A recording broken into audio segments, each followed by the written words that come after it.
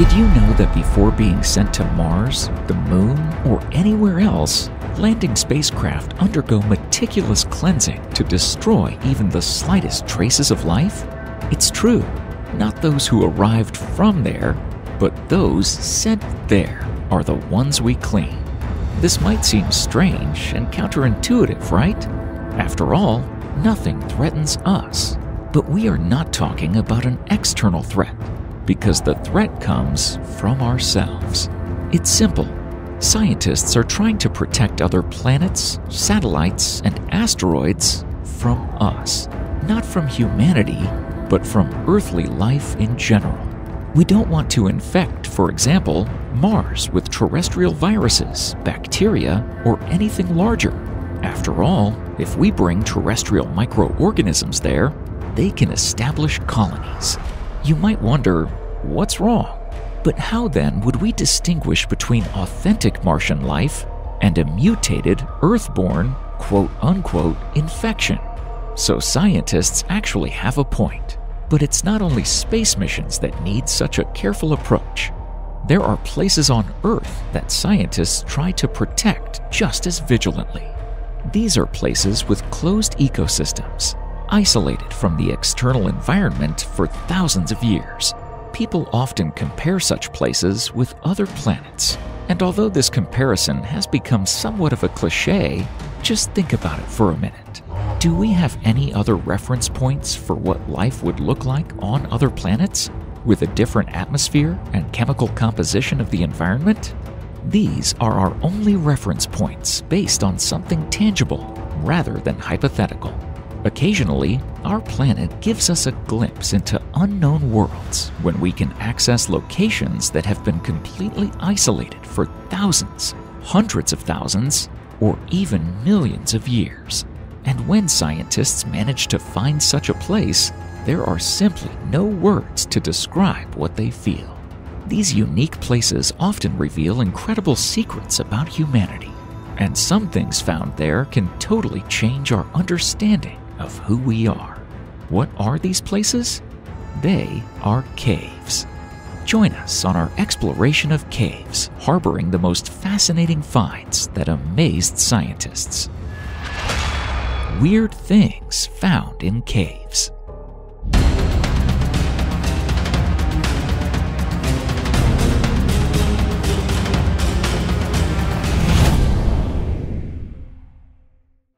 Please like this video and subscribe to the channel. This will help the YouTube algorithm to understand what topics you like, ensuring that such educational content will pop up more often in your recommended videos. 1986. The historical region of Dobruja, near the city of Constanta in Romania. The authorities planned to construct a geothermal power plant in the area. For this purpose, scientists conduct preliminary geological research.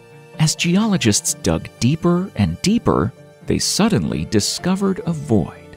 Do you think they were thrilled to death to see something unique discovered right before their eyes? Actually, they weren't surprised even one bit. This region is known for its abundance of underground caves, so uncovering another one did not impress anyone, or rather, almost no one, because one inquisitive person nonetheless decided to study the find more carefully.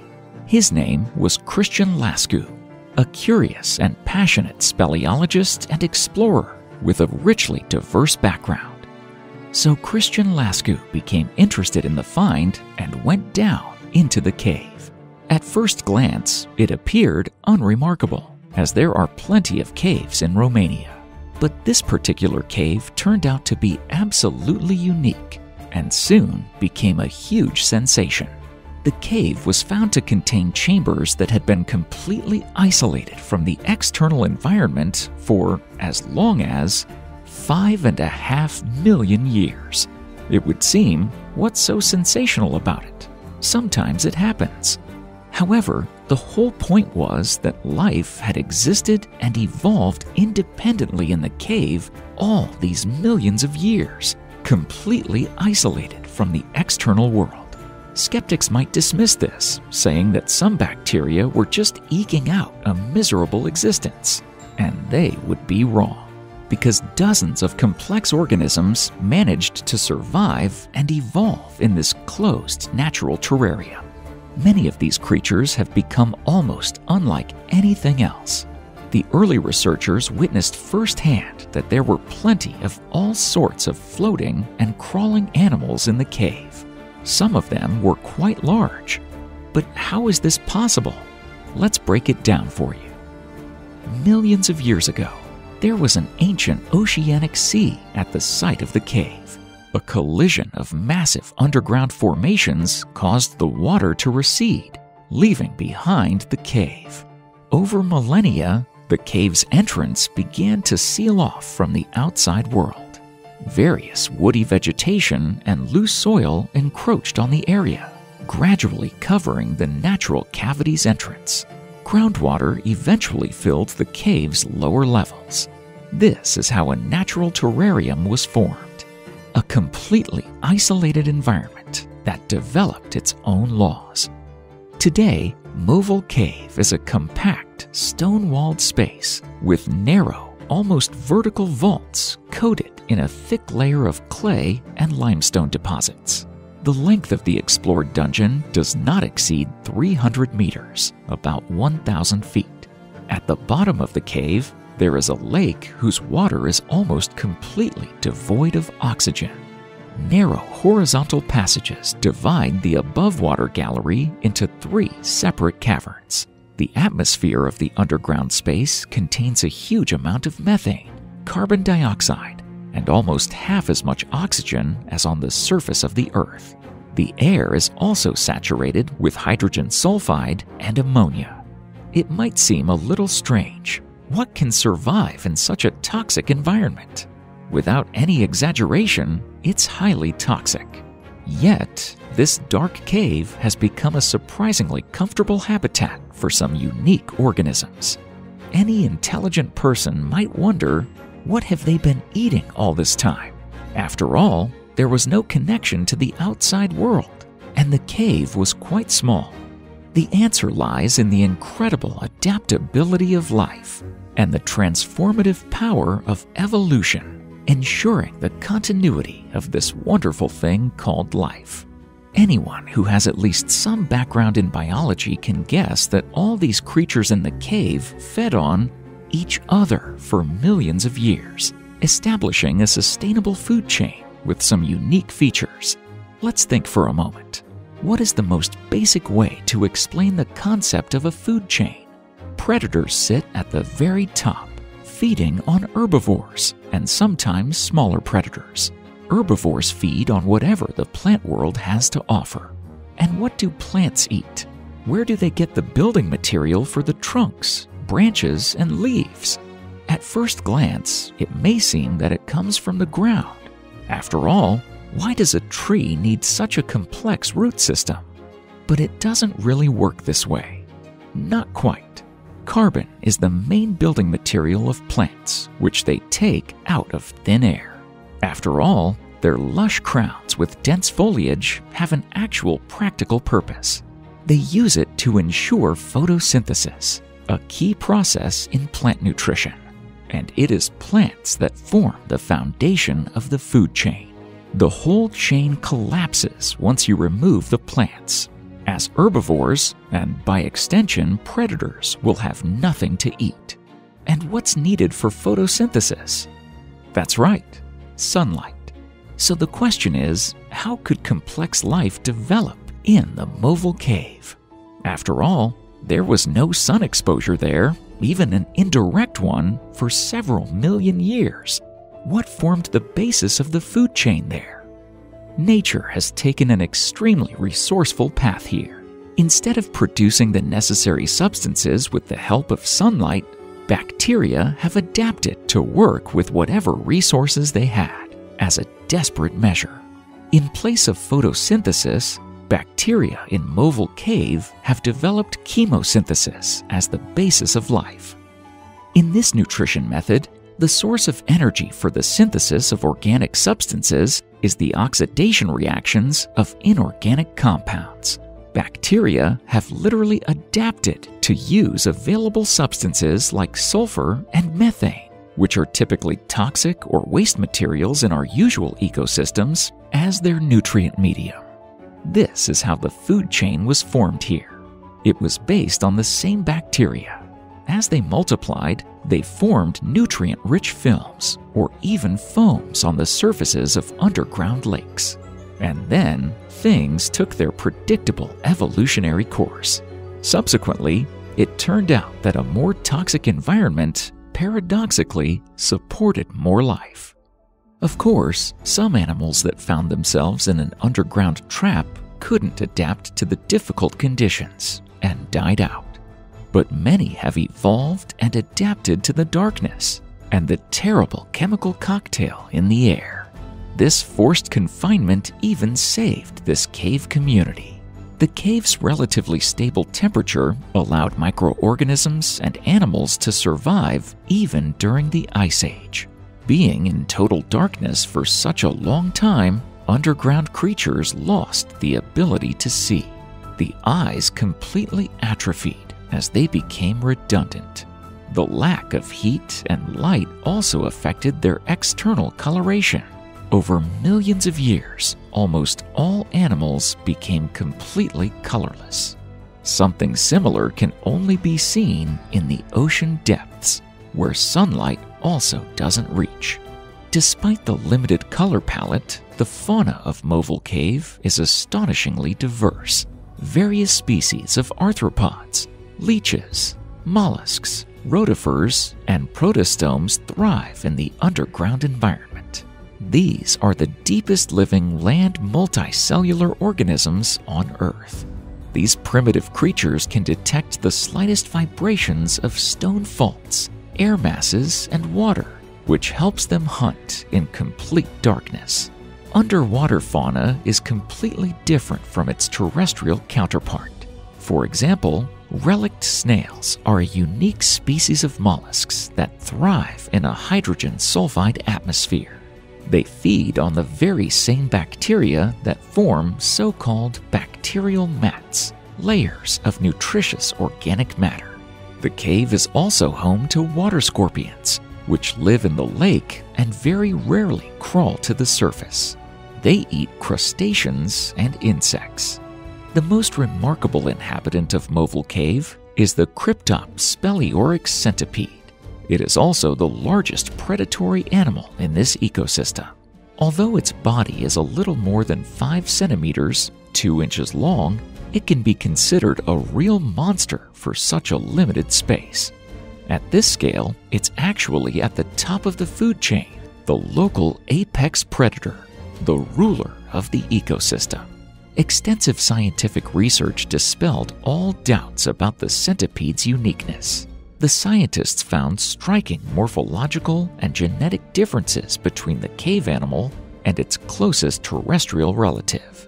Then, an international team of biologists used DNA tests and confirmed that this centipede species cannot be found anywhere else on the planet.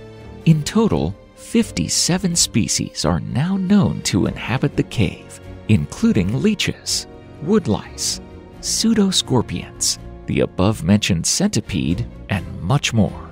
Of these, 37 species are endemic, meaning they are not found anywhere else on the planet. This is one of those rare occasions where people were smart enough not to disrupt anything. From the moment it became clear that the discovered cave is very unique, it started to receive special treatment. The entrance was sealed from the outside with a concrete slab, and access inside was strictly limited to researchers in sterile suits who can only go in a couple of times a year. It could be said we treat this place with the same reverence as the landing spacecraft we mentioned at the start of our story. Thus, there is hope that this island of unique, almost alien life will survive for many years to come. And now, let's let's travel to the other side of the world, to the island of Madagascar. Thanks to the famous cartoon, even children, more than anybody else, became familiar with this incredible island and its inhabitants. In particular, the character named Julian, the jovial and animated ring-tailed lemur, was everyone's favorite. I like to move it, move it. I like to move it, move it. You like to move it. Indeed, in real life, this animal also looks kind of cartoonish. But this is only one type of lemur, and in nature, there are many others. Ruffed, brown, black, golden, and mongoose lemurs, each more amusing and cuter than the last. But our story takes a sad turn here, because we'll discuss a real lemur cemetery. This creepy place was discovered by paleontologists in the southwest of Madagascar, in Simenon-Pitsotsi National Park's Avon Cave. The cave has long been filled with water, which is partially the reason why this grim place wasn't discovered until less than 10 years ago, which is quite recently. While this might have been an intriguing but not particularly sensational find, some details that you're about to learn will surely change the way you think about it. It's just phenomenal. That's exactly what researcher Lori Godfrey, a paleontologist from the University of Massachusetts at Amherst, said about this discovery in a phone interview with the Washington Post. Her enthusiasm was shared by everyone involved in the discovery. A huge cache of fossils like this has never been explored before. Now that we know that it's there, it's opening up a new era in paleontological exploration, Godfrey said. You might wonder, why is everyone excited about this discovery? It turns out the bottom of Avon Cave is filled with the bones of not only lemurs, but also a diverse array of other animal species. Some are very rare, while others have been extinct for hundreds, if not thousands of years. Some of the remains scattered across the cave floor belong to an extinct giant bird from the Apiornis family, known as the elephant bird. This flightless giant resembled modern ostriches, but was even larger than the biggest African ostriches today. The tallest elephant bird reaches 3 meters, 9.8 feet. You can extrapolate the size of this bird from the size of its eggs. Scientists were incredibly lucky. 2 intact elephant bird eggs were found in the dune deposits in southern Western Australia, one in the 1930s and another in 1992. But how did they end up in Australia? A plausible theory suggests they were carried by ocean currents. It's believed they made their way to the Australian coast via the Antarctic circumpolar current. Take a look at this picture. A chicken egg, an ostrich egg, and then this huge one, an elephant bird egg. Did you think that only dinosaurs had giant eggs? This bird could easily compete with them. At the same time, the elephant bird became extinct quite recently, around 1000 AD. That's AD, not BC. The discovery of elephant bird remains in Avon Cave certainly impressed everyone. However, the majority of the bones found were those of lemurs. Not just any lemurs, but gigantic ones that also became extinct. Looking at these cute cartoon animals, it's hard to believe that their ancestors could grow as big as a gorilla. But that's exactly how big they were. There were several species of these giant lemurs, referred to by scientists as sloth lemurs, koala lemurs, and monkey lemurs. These names were given based on how much they resembled some modern animals, both in the way they probably looked and in their lifestyle. Interestingly, the fossilization process, that is, transformation into stone in the giant lemur remains, was incomplete. This indicates that the bones are relatively young and still contain some organic matter, providing scientists with additional insights and a chance to figure out what these creatures were like. Experts believe that most giant lemurs were diurnal and had larger habitats compared to modern species. For instance, Paleopropithecus ingens, known as the sloth lemur, fed on leaves and fruits, moved slowly along tree branches, and was generally less active. Because of this, scientists named him the sloth lemur. On the other hand, another extinct species, Hadropithecus stenognathus, was named monkey lemur because it was an omnivorous land animal that lived in open grasslands. A lot of similar remains of giant lemurs were discovered in the Avon Cave. As they studied them, researchers began to have more and more questions, and the answers to them were often as gloomy as the place itself. They all revolved around a few main mysteries. Why did the giant lemurs become extinct? Why did this particular cave become their cemetery? And what the hell happened here anyway? To get the answers, we had to look into an even more distant past. All of these giant lemur species were thriving when humans first arrived in Madagascar around 2,300 years ago. But things took a bad turn soon after that. The first thing that comes to mind is that the newcomers simply exterminated these animals. But is that the full story? Evidence from the spores of a fungus that thrives in the droppings of large animals suggests a rapid decline in Madagascar's megafaunal population, starting about 500 years after human arrival and continuing for the next few centuries. Many giant lemur bones show clear knife marks, almost certainly indicating death at the hands of humans. But things are not as clear as they seem to be. Surprisingly, most giant lemur remains found in Avon Cave still suggest that the animals died of natural causes.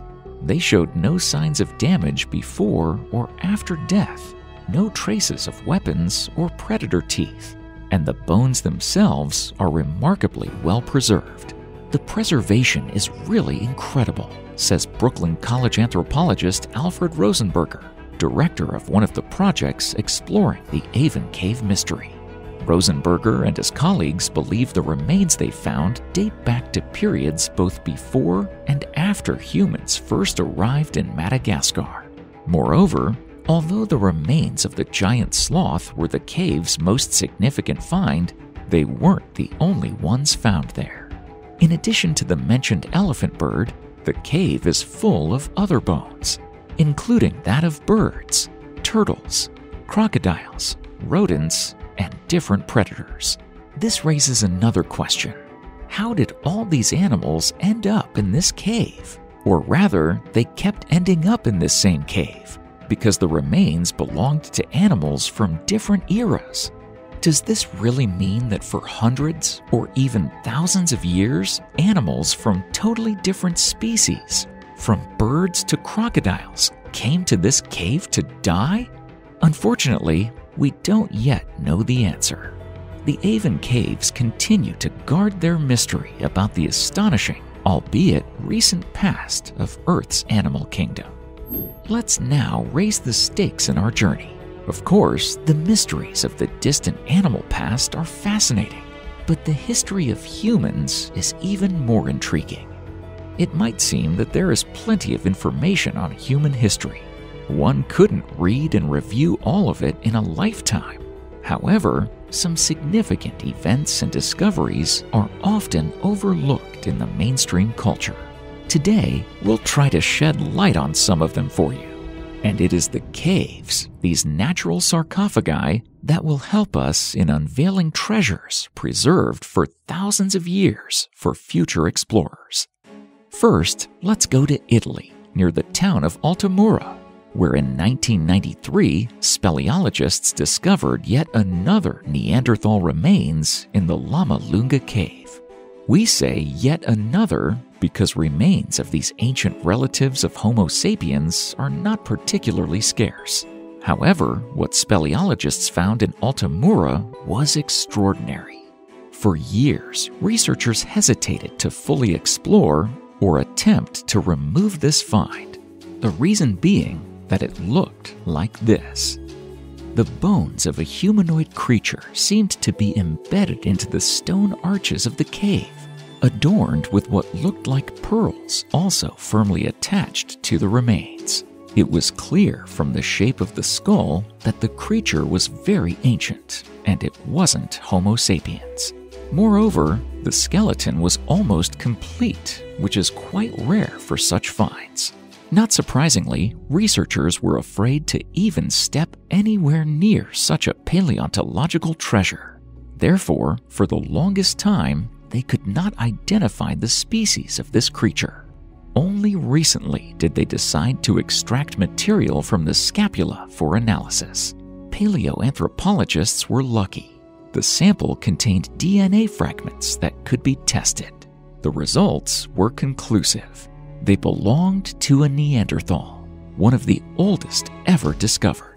The remains of Altamora man date back to 130 to 170,000 years ago. Unlucky for him, the poor fellow either fell or went down into this cave himself, where he died of hunger or thirst. The discovery in Lamalunga Cave is interesting in its own right, particularly in how well the cave preserved the remains, as if waiting for the future discoverers 100,000 years later to explore it. However, there are other caves that reveal even more astonishing secrets about Neanderthals. And we're not just talking about the way they looked, which we already have a good understanding of, but about their way of life. What were they thinking? What kind of people were they anyway? Now, it's time to get to know them a little better. Let's go back to 1990. A young speleologist, Bruno Kowalczewski, discovers a previously unknown cave in the commune of Brunekel in the Aveyron River Valley, France. The entrance had been blocked for a long time, so it was impossible to go inside right away.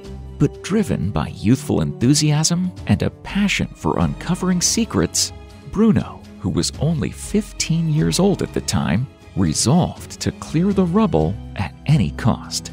It took him 3 whole years to do this. Many years later, in one of the interviews, he mentioned that his family, including his mother, father, and brother Alexis, were very supportive of his endeavor. After years of effort, a group of enthusiasts dug a narrow tunnel 30 meters, 98 feet long, and got inside. The width of the tunnel was almost like a rabbit hole. The Kowalczewski family did not have the funds to afford a more spacious entrance, but what they found inside would forever etch their name in the annals of history. First, Bruno, along with his friends and members of the local speleologists club, found themselves in a spacious gallery. It was evident right away that this cave was extraordinary. They quickly discovered someone's bones, distinct bear paw and claw marks on the walls, as well as some ancient bear dens. But that was just the beginning. After walking 336 meters, 1,102 feet along the corridor, the group found themselves in a spacious hall that had fragments of stalagmites and evidence of fires. They immediately realized that there were more intriguing finds here than just bear tracks. The pile of stalagmites was laid out in a fairly regular shape. As it turned out later, 399 intact stalagmites and their fragments were arranged in 2 rings, one about 6 meters, 20 feet in diameter, and another about 2 meters, 6.5 feet, standing roughly 40 centimeters, 15 inches high. Some of the debris lay horizontally, forming layers. Others stood vertically, and the remaining part was used as supports. Burnt bones were also found among them. Additionally, there were 4 more piles of stalagmites with a diameter of 0.55 to 2.6 meters, 1.8 to 8.5 feet, with 2 inside a large ring and 2 outside. If all of the nearly 399 pieces of stalagmites were lined up, their total length would be 112 meters, 367 feet, and the collective weight of this building material amounted to 2.2 metric tons. questions immediately arose about the discovery in Brunekell Cave. What was this anyway? How old was this entire installation? Who built this? And most importantly, why? It was up to the professionals to answer these questions. The first person to enter the cave was Francois Rousseau. He was also one of the first people to conduct radiocarbon dating of a burnt bear bone. The results showed that the remains were at least 47,600 years old. However, this gave only a partial glimpse into the truth, as this age corresponds to the upper limit for the radiocarbon dating method. This test technology cannot look further into the past. This means that this bone and everything around it could be much, much older. This is why much more effort had to be made to find out the real age of the find. Unfortunately, Francois Rousseau died in 1999, which put the research on hold for a while. It wasn't until 2013 that other prominent scientists, Jacques Joubert, Sophie Verheyden, and Dominique Gentil, decided to continue Rousseau's work, receiving financial support from the French Ministry of Culture's regional department. Scientists undertook some painstaking work and published the results in the journal Nature in 2016. The uranium-thorium dating method revealed that the discovered artifacts were about 176,000 years old, and this became the first point in a series of sensational discoveries. It turned out that these structures were made by Neanderthals. What's more, further findings suggested that not just one, but a group of Neanderthals were involved in creating the stalagmite structures. This must have taken quite a long time, which means that the whole project certainly involved organized labor. Thus, the Brunekell Cave provided substantial evidence that Neanderthals mastered fire, used tools, had some construction skills, and were able to plan and act in an organized manner. But that wasn't the main point. Paolo Villa of the University of Colorado Boulder interprets the structures as sites for ritual social behavior. And this insight is far more profound and interesting than the previous one. There is nothing special about the fact that ancient people fought for survival and learned to make fire or negotiate almost anything. The true sensation lies in the fact that even in these harsh conditions, without advanced technology, Neanderthals had their minds on higher matters, because Brunekell Cave artifacts can be viewed as the oldest evidence of early Neanderthals' non-utilitarian activities. And we can't emphasize this enough. We are talking about non-utilitarian activities. Scientists believe that stalagmite rings served a religious or ceremonial function. Of course, we know for sure that ancient people had some rudimentary sense of beauty, which is evidenced, for example, by cave paintings. But the discovery in Brunekell Cave reveals such traits existed far earlier than previously thought.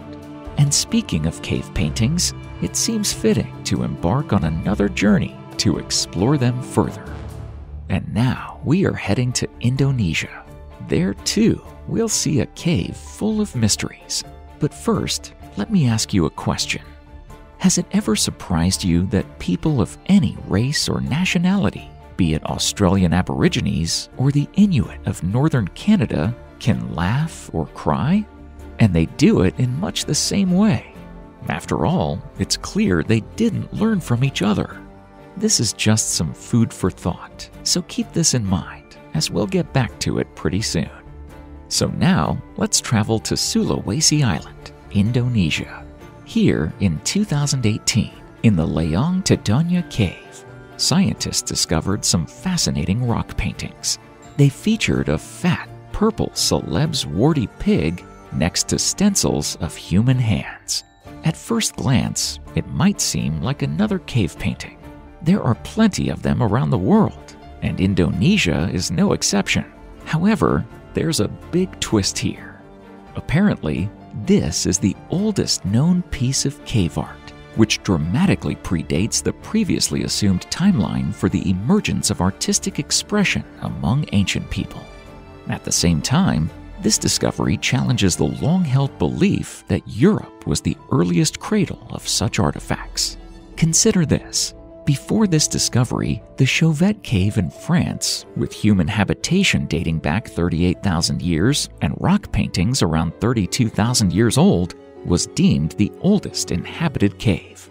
And here in Indonesia, the test revealed that the age of these paintings was at least 44,000 years.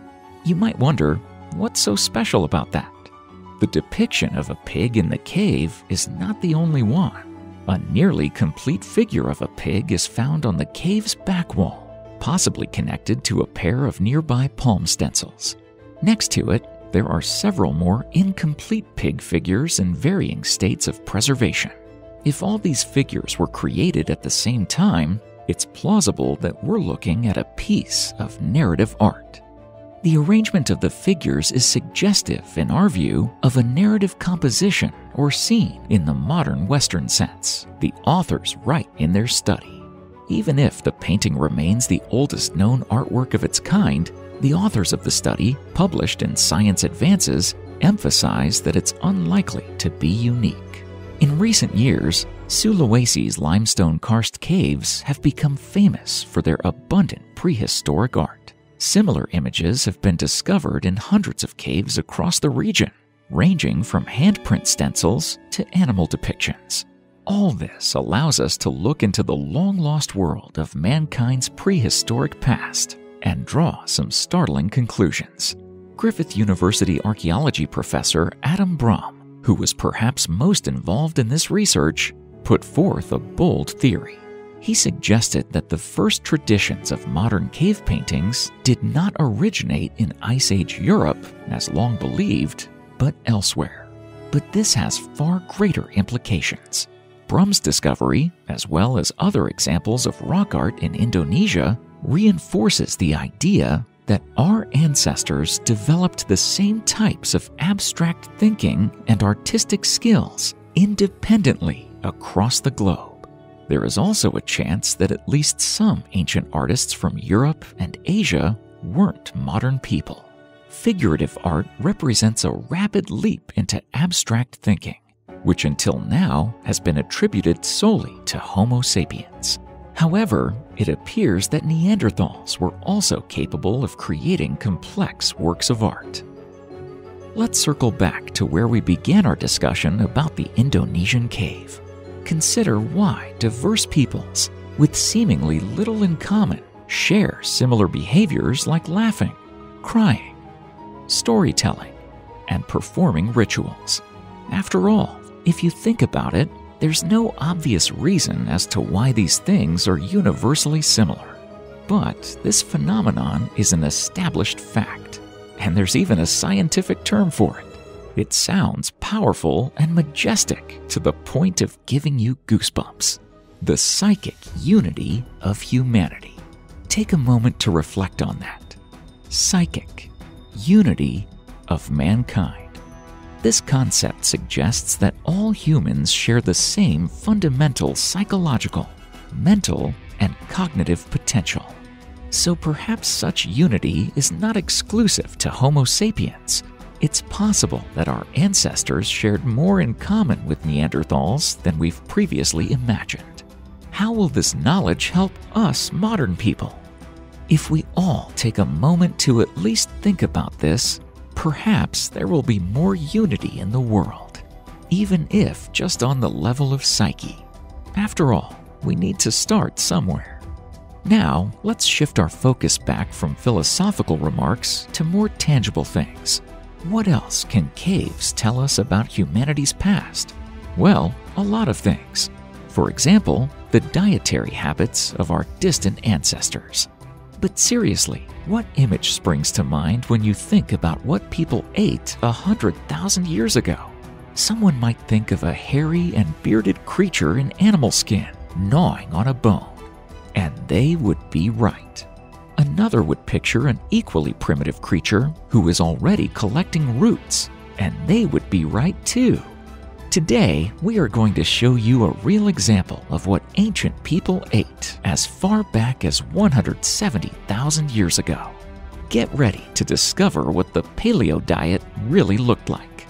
In 2016, a research team led by Lynn Wadley of the University of the Witwatersrand in South America discovered charcoal fragments in the local border cave, which caught scientists' attention. This ancient human site contained deep layers of fire ash. These fragments were quite ancient, dating back about 170,000 years. It took years of study before researchers found that these fragments were nothing more than the charred roots of a plant from the Hypoxis genus. Before this, seeds of root crops were also found in more ancient human sites in Israel. But evidence of the roasting of the fruits themselves was a groundbreaking discovery made by Wadley's team. The rhizomes of the Hypoxis plants can be as rich in carbohydrates as potatoes, although they taste more like a yam, explains Wadley. The abundance of rhizome fragments suggests that roasted root vegetables were a common part of ancient people's diet. This finding challenges the popular belief that early humans ate a lot of meat. Most versions of the paleo diet, which is supposedly based on ancestral eating habits, advise avoiding potatoes and grains. It seems like we've debunked some myths today. Dr. Wadley herself says, "I'm afraid the paleo diet is really a misnomer. Our understanding of what early humans ate may be distorted because plant remains are much less likely to be preserved than animal bones. For the same reason, most of the time, researchers don't even start looking for them. This is how we get another survivorship bias." However, vegetables can indeed survive and reach us after millennia, even if only in the form of fossils or pieces of charcoal. This is how we get rare but valuable insights into our ancestors' diets. As for what they drank, the picture is less clear. But really, what did ancient people prefer to drink? We mean besides the obvious options of regular water and milk. Perhaps they brewed some herbal tea, much like modern humans do, and enjoyed it while gazing at the stars outside their caves. Or maybe they liked to indulge in something stronger. To understand this, we need to travel closer to our own time than we previously did in the video. Once again, caves will be our guides in uncovering these ancient secrets. The earliest archaeological evidence of advanced wine fermentation techniques has been discovered in various places in Eurasia. However, ancient China is the absolute record holder in this regard. It was here that researchers found evidence of a fermented drink based on a mixture of grapes and rice, which dates back to around 7000 BC. And then there were many more similar finds. Georgia, 6000 BC. West Azerbaijan province in Iran, 5000 BC. Greece, 4500 BC. Sicily, 4000 BC. Hold on, shouldn't we stop here and learn more details? Until recently, it was believed that Italian winemaking began around 1200 BC. But a few years ago, researchers discovered traces of what may be the world's oldest wine at the bottom of terracotta jugs in a Sicilian cave. This find effectively pushed back the history of Italian winemaking by several thousand years. You might wonder, what's so special about this? Well, at least the Italians got an extra reason to be proud. And by the way, this is quite a serious issue for these people. The discovery fills us with joy, said Alessio Planeta, a prominent Italian wine expert and historian. Before this, we used to think Sicily's wine culture arrived with the island's colonization by the ancient Greeks. So, you never know what surprise waits for you in the next cave, and if it would become a factor of national pride. By the way, so far we've only talked about the wine itself, the finished product. But if you'd like to see the oldest place in the world where wine was made, we would have to go to Armenia. It is there that the oldest known winery in the world was discovered. As you have probably guessed, it was also in a cave. This place is located near the village of Areni. There, archaeologists discovered a wine press for extracting grape juice, vessels for fermenting and storing wine, drinking cups, as well as dried grapevines, skins, and seeds. This is the earliest and most reliable evidence of wine production. Archaeologically speaking, for the first time ever, we have a complete picture of wine production dating back 6,100 years, said Gregory Oreshian, an Armenian-American archaeologist and professor at the American University of Armenia. Prehistoric winemaking equipment was first discovered in 2007 during excavations in the Areni 1 cave complex, led jointly by Oreshian and another Armenian archaeologist, Boris Gasparian. In September 2010, archaeologists completed the excavation of a large vat, 60 centimeters, 2 feet deep, buried next to a shallow 1 meter, 3.5 feet long tank made of hard clay. According to Professor Oreshian, this type of design suggests that Copper Age winemakers used the most classic technique of grape crushing, that is, by stomping grapes. The juice from the crushed grapes flowed into the vat for fermentation. The finished product was then stored in jugs. The cave's cool, dry conditions made it an ideal wine cellar. By the way, this cave surprisingly brought another record-breaking relic discovery. Researchers literally didn't have to go that far to find it. Here, among sheep manure, they discovered an amazingly well-preserved shoe. Though only a single shoe was found, its condition was extraordinary. It soon became clear that these were the oldest known closed-toe leather shoes in the world. Radiocarbon method dates this unique specimen to approximately 3,500 BC, coinciding with the Copper Age era of the other artifacts found in the cave. Finding shoes from this period is incredibly rare, as leather and plant materials usually degrade very quickly. But in the case of Areni 1 cave, the contents of the pit were sealed with several layers of sheep dung. Therefore, even after people left this site, the shoe was effectively preserved for thousands of years. Even the shoe's moccasin-like design was perfectly preserved, as it was stuffed with grass. Why was it stuffed is a whole different question. Perhaps the grass served as some kind of improvised insulation.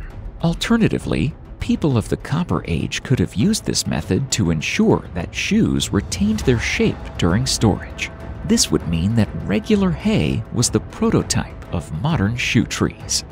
This was how the cave has broken another record.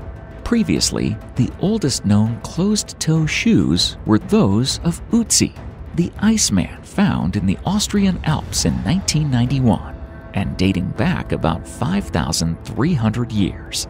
The Armenian cave moccasin turned out to be several hundred years older, and its state of preservation is incomparable. Here's what's left of Ötzi's boot. In contrast, one could practically slip on the Areni cave moccasin and use it even today. Of course, we haven't covered every amazing find ever discovered in caves around the world. In the next episodes, we'll show you even more astonishing secrets that have been hidden in caves and dungeons for thousands of years, only to catch researchers by surprise.